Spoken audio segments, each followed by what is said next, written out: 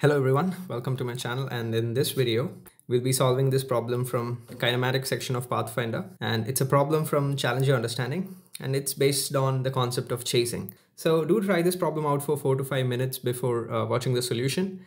It's okay if you don't get it, just give it a try and then come back for the solution. And if you did enjoy the solution, please like and subscribe to my channel. So let's see the problem statement. Starting from the center of a circular path of radius r, a particle P chases another particle Q that is moving with a speed v on a circular path. The chaser P moves with a constant speed u and always remains collinear with the center and the location of the chased Q. So if you try to show it on a diagram, so this particle Q is moving on the circular path with a speed v, which is constant. And it's given that the particle P that is chasing this particle Q is moving with a constant speed of u, and it always remains on the same line connecting the center of the circle and the location of Q. So if I try to join these two lines, so the particle P was initially at O, and after some time, let's say it is at this point. So they're asking eventually what will be the path of P and what will be the time taken by P to reach that path. Okay, so the biggest hint for this problem is that, let's say this angle is theta. Now, as it is given that this P will always be collinear with O and Q, so we can clearly see the omega of the line OP, it would be exactly the same as omega of the line OQ, right? So this person P would have two components of velocity. One is going to be perpendicular to it, so in the theta direction, so let's say it's u theta, and one is going to be in the radial direction, let's say it is u r. Omega of line OP, now we can write it as u theta divided by r, where r will be the instantaneous distance of this point P from O.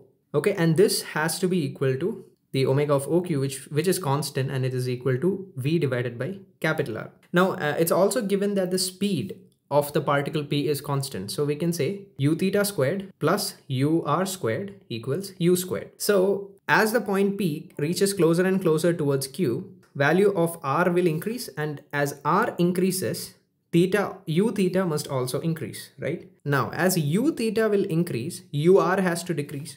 After some time, ur will become 0.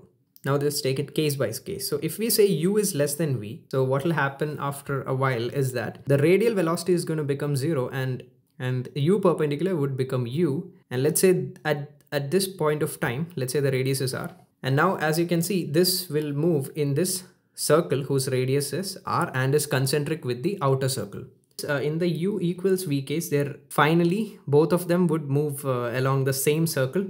And similarly for u greater than v case, the particle P will move in a circle that is concentric with Q, but the radius is going to be greater than this r. So yeah, so that was the answer to the first problem. So finally they will move in a circle, but the radius of the circle will depend on the value of u that we choose. So in the second problem, we've been given that v is 4 meters per second and u is 8 meters per second. U is greater, so the particle will reach the point Q after some time, and we have to find that time.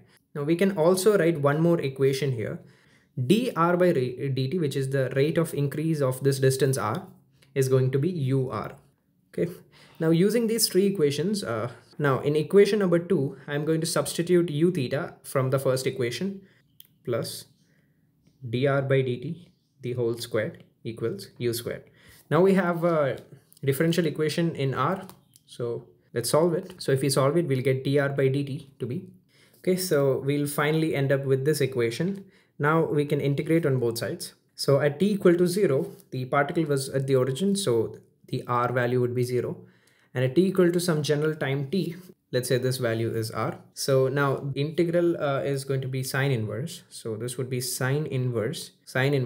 The limits are from 0 to smaller. On the right side, it will be, we have the position of the particle as a function of time now. In option A, so we found out what will be the final path of point P, right? So if u is less than v, it will be along this circle. And if u is greater than v, the final path will be something like this. And if u is equal to v, both their radiuses would be same. In option A, they have also asked how long will it take to reach on this path. Finally, let's say if we are writing for this case, as we know, this would be the final case. So we can write we can equate the omegas, right? So u divided by small r would be v divided by capital R. And from here, we'll get the final radius of the path to be capital RU divided by v. So now if we substitute this value of radius into our equation here, so inside the sine inverse, there would be 1, and sine inverse of 1 is going to be pi by 2. So the time turns out to be pi v divided by 2r. So which turns out to be a constant, right? And it is independent of u. So doesn't matter what the value of u is, finally we'll reach this final radius after a time of pi by 2 v divided by r. Okay, and it's the same for this case, and it's also same for the case in which u is greater than v. So now in option B, we had to find the time in which particle P catches Q, which means we have to set R to be the radius of the circle. Oh, actually I made a mistake here. This would be R by V. Okay, this would be R. Okay, this here would be V by R. This would be V by R. So this value of time would be pi R divided by 2V. So now if we set the value of R, you'll get the answer to be, so this would be R is going to be 84. V is 4, and this will be sine inverse of half, and you'll get the answer to be 11 meters. So that was it for this video, guys. If you have any doubts, you can comment down below, and yeah, thanks for watching.